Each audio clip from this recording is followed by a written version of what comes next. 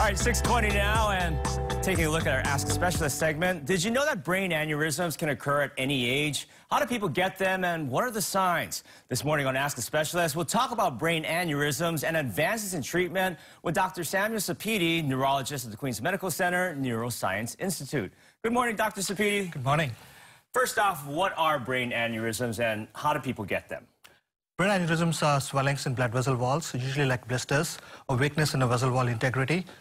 People are usually born with them, but they can develop later in life, typically seen in smokers or people with uncontrolled high blood pressure, as well as drug use such as cocaine and methamphetamines. And what are some of the signs? Because we have a picture here as well. As you can appreciate in the picture here, the blister that you see on the top is a brain aneurysm in a normal blood vessel that looks like a tube.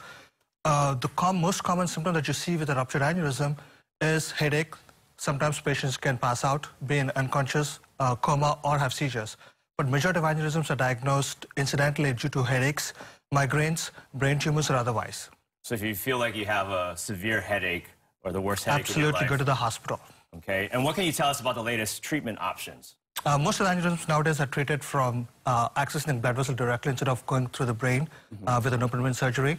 90 to 95% of aneurysms now are done with minimally invasive means, where you put a catheter through the wrist or the groin and you access aneurysm, use advanced devices such as stents or coils so that you can get done with the procedure in a couple of hours and go home the next day. Wow, very quick. All right, to learn, you can join Dr. Sapiti for the Queen's Free Speaking of Health lecture called Brain Aneurysms and Advances in Treatment. That's this Wednesday, June 26th from 6 to 7 p.m. at the Queen's Medical Center Punch Bowl.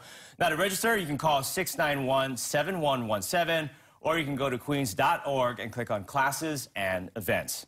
Dr. Sapiti, thank you so much for joining us. Thank you very much for having us here. All right, coming up next, we'll break down